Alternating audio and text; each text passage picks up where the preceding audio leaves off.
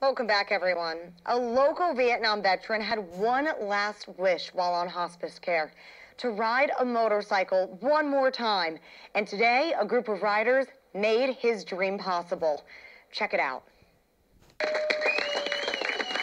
Vietnam veteran Roger L. Smith was wheeled out of the house surrounded by riders and loved ones. You know, I want to get on the bike and get at least one time before I die. And that's what he got. And he requested a last ride, and for us, it's Veterans Helping Veterans. Several groups, including the Ohio Patriot Bikers, Punishers, and combat vets, came out to make his wish possible. I'll be handing this over to you guys. We're going to pull him over. His oxygen tank strapped to the back of the motorcycle. We're getting your oxygen, brother.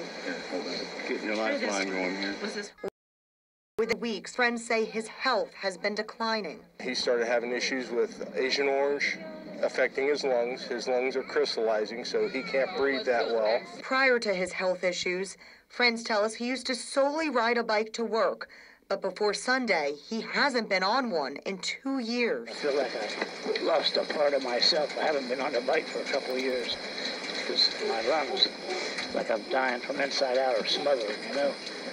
But it just didn't seem like something I had to do for me. Before they took off, everyone gathered around Smith for prayer. We give you thanks for these veterans that's taking and helping make this wish come through. More than 24 people then hopped on their bikes. All right, we'll saddle up. And engines started roaring before they took off for one last ride. Pulling up beside him, and he just kept putting his thumbs up. He was so happy. He's just so happy. It made my day. I think everybody was therapist. That's pretty much what we all do. We kind of stick together and try and support each other. I really appreciate all this.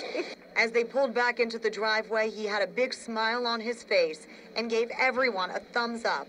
However, the other riders were also thanking him for this ride. It's truly an honor to do this, and we do charities and you know, events, but when you can do something like this for a veteran who's requested one final ride, it's a great feeling.